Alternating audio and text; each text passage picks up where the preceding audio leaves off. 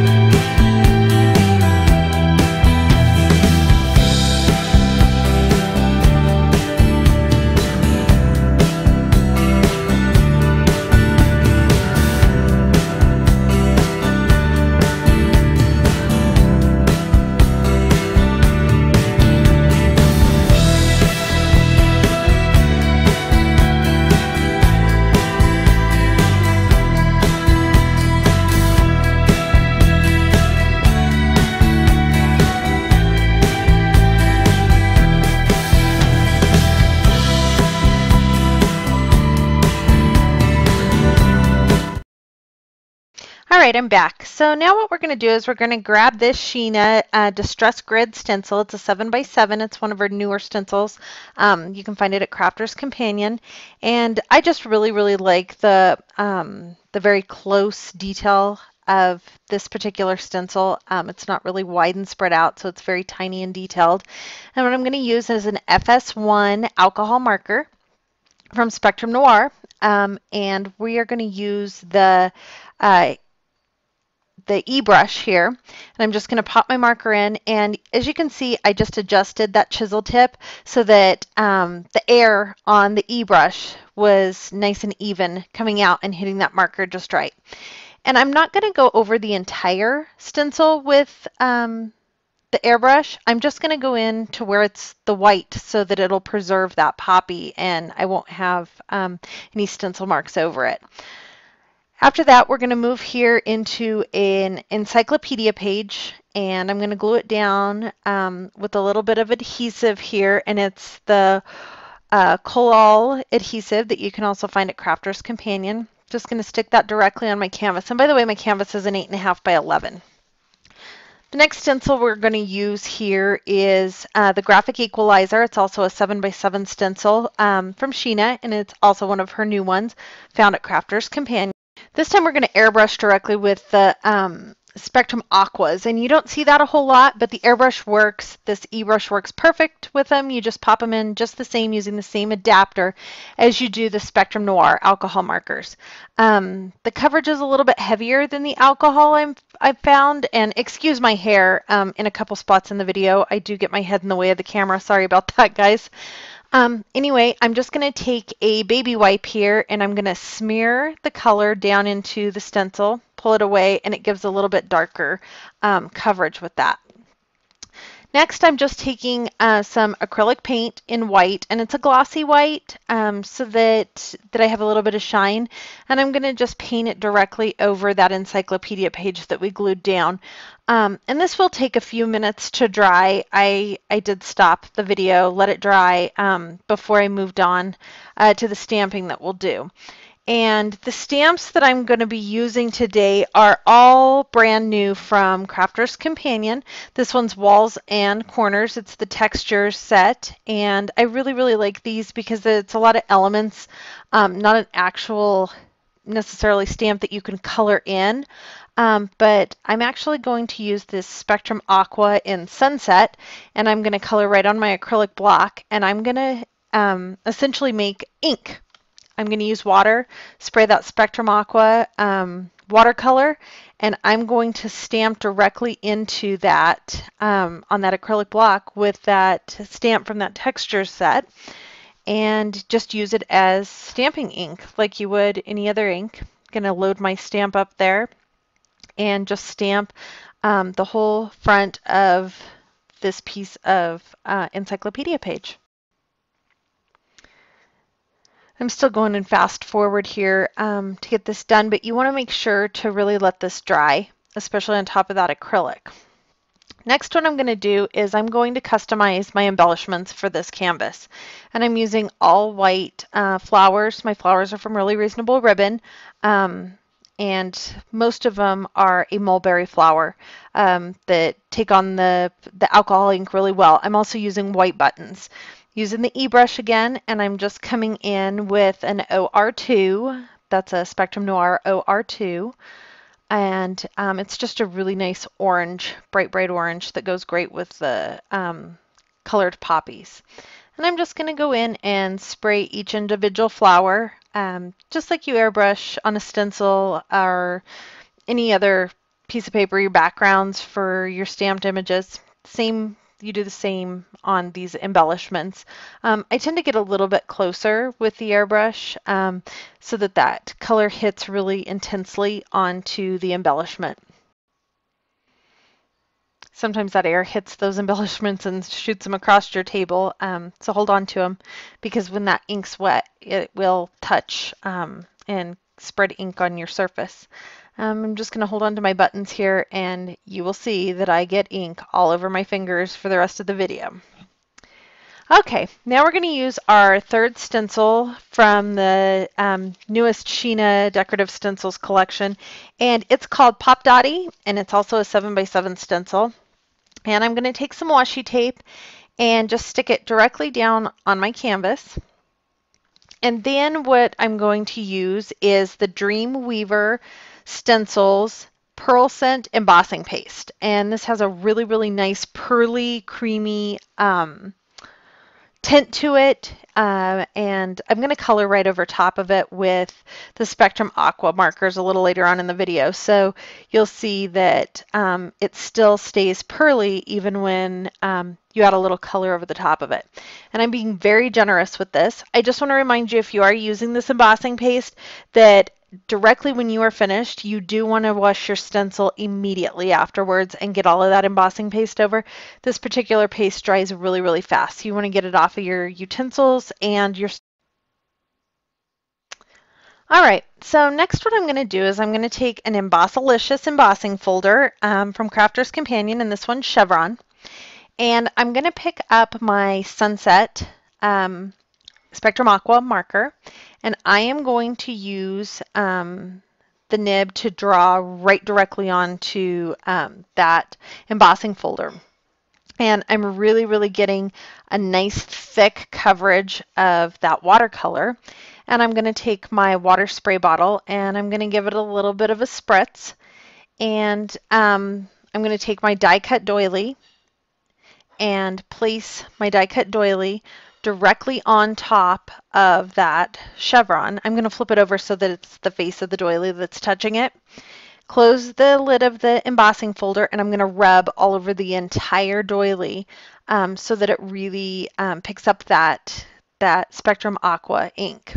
I'm also going to do a smaller doily, same technique, load it up with ink, flip it over, close the lid, and just really rub. After you spray it with water, be sure you spray it with water because you're going to get a more intense color. And you'll see that it's picking it up nicely. When I pull it off of there, you'll see how intense that sunset orange is. I love it. All right, So now what I've got here is I've got my little sandwich of doily die cuts and my poppy. And what I'm going to do first before we put those down on the canvas is I'm going to go in with a larger brush, my water. I took my little acrylic block and I loaded it up with orange um, Spectrum Aqua marker. And I'm just going to go in and watercolor over that Pop Dotty stenciled area that we stenciled just a little bit ago with the Dreamweaver's embossing paste, that pearl embossing paste. And once I get that all loaded up, what I'm going to do is take the Collall glue and stick it down and start making my layers on top of my canvas. While I'm doing this, I'm going to set it to some music and I'll be back.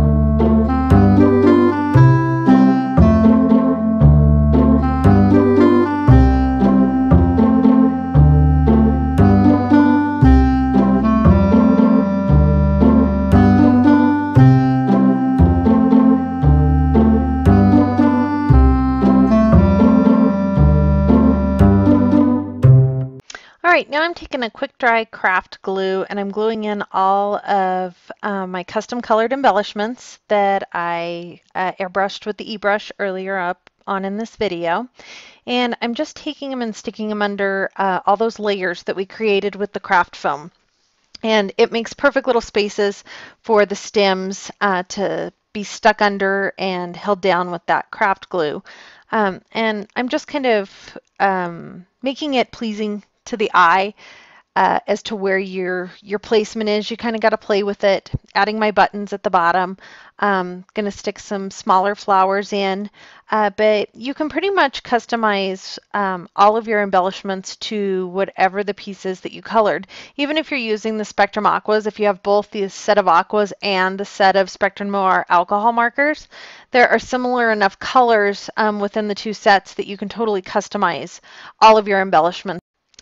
All right, we're just going to finish up here and stick a couple more of those tiny little rosebuds in between the buttons. And then we're going to move on and we're going to come back in with our Sheena Douglas decorative stencils and add a little bit more depth and color to that right-hand side of the canvas. And so what I am using again is the Sheena Douglas Decorative Stencil in Distressed Grid. And I'm just going around and doing little patches of the grid. It makes light and dark areas and it's a little bit more pleasing to the eye. I'm using the e-brush and I like to pump my e-brush up clear to the full flow of air when I'm airbrushing. I just like that. I don't have a reason why. I just like that amount of air coming out of it. And I'm just going through and adding those little crisscrosses all the way around from that stencil. Then I'm going to come back in with my graphic equalizer and add a few more lines.